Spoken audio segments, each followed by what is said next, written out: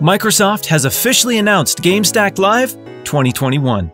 This two-day event highlights the suite of impressive tools Microsoft offers game developers working on titles for Xbox or PC. If you're eager to get more details on Xbox Velocity architecture, ray tracing, and much more, there's going to be tons of exciting, new information.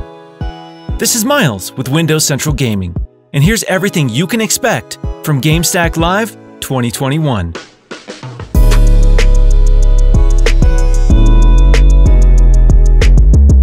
Microsoft GameStack Live kicks off at 8 a.m. Pacific Time on April 20th and continues through April 21st, 2021. A huge assortment of conferences that focus on deep dives and technical content across 6 dedicated tracks will be available to remote participants. While there's a chance for a few thrilling surprises during the event, we currently have a pretty good understanding of the topics and technologies that'll be discussed. The 6 categories featured for this event are graphics, systems and tools, production and publishing, accessibility and inclusion, audio, and multiplayer. In this video, we'll be breaking down the most interesting talking points from each of these categories and what they mean for the games we'll be playing on Xbox this generation. If you're new to the channel and like what you see, be sure to subscribe. And if you want to support us even further, go ahead and like and share this video. Now, let's get back to what you can expect from GameStack Live 2021. Let's start with the topic that many folks consider to be the defining factor of a new generation: graphics. Microsoft made some big promises about its game development kit ahead of the launch of the Xbox Series X and S, and what this means for the graphical quality of future games. But so far, we haven't really seen these advancements in action. GameStack Live should give players and developers a better idea of how these tools can be leveraged. Ray tracing has been one of the biggest tech buzzwords of the last year, and despite the promises of it redefining lighting in gaming, we've only seen a handful of titles utilize the technology, especially on console. Microsoft will be presenting a demo showcasing Minecraft with real-time ray tracing. This should be a much deeper dive than the teaser trailers we've seen previously. Another critical feature aimed at delivering increased performance while maintaining graphical fidelity is variable rate shading, or VRS. At GameStack Live 2021, there will be a conference showcasing the benefits of VRS in Gears 5 and Gears Tactics. The team is looking to show developers how their implementation of VRS can reduce the memory bandwidth of certain shadow details without any noticeable dip in graphical quality.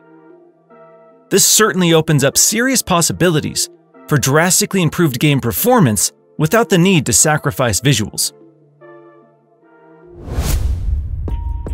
Another piece of technology Xbox has been heavily marketing alongside the Xbox Series X and S is Xbox Velocity architecture. On paper, this should drastically reduce load times in games, and in some cases, completely eliminate them.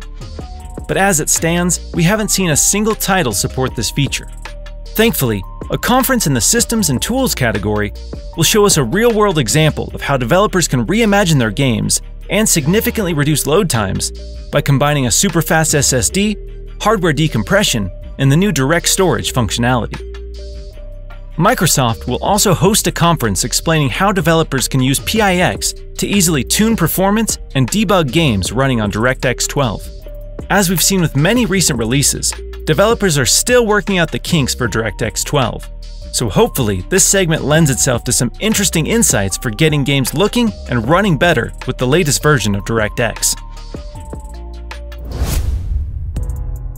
While maybe not the most exciting category for the average industry enthusiast, production and publishing is very important for teams looking to make money on the Xbox platform.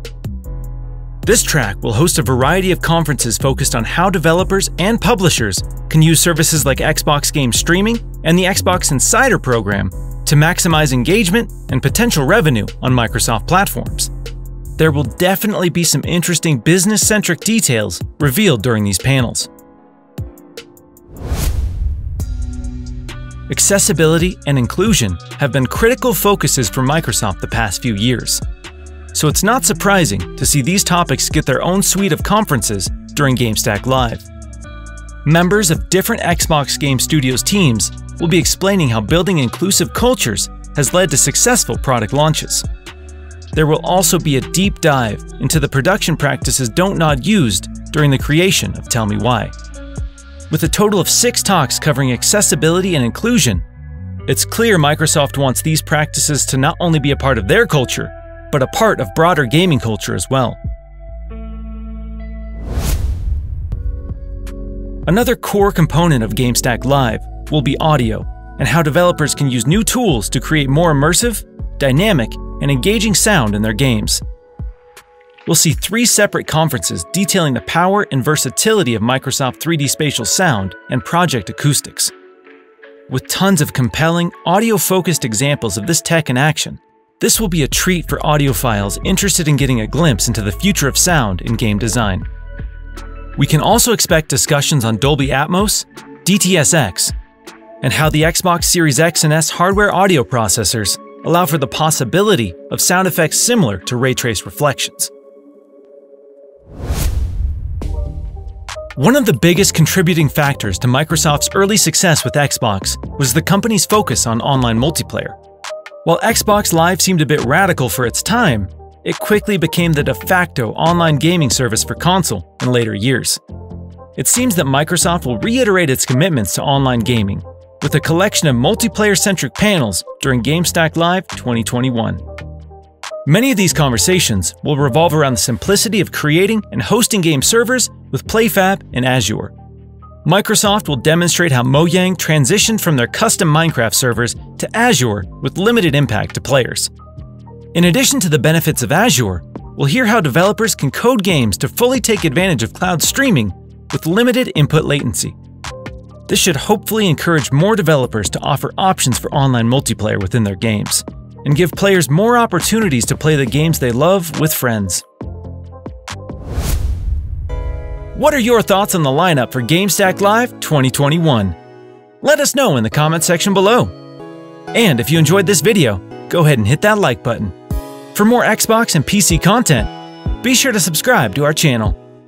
Thanks so much for watching, and we'll catch you in the next video.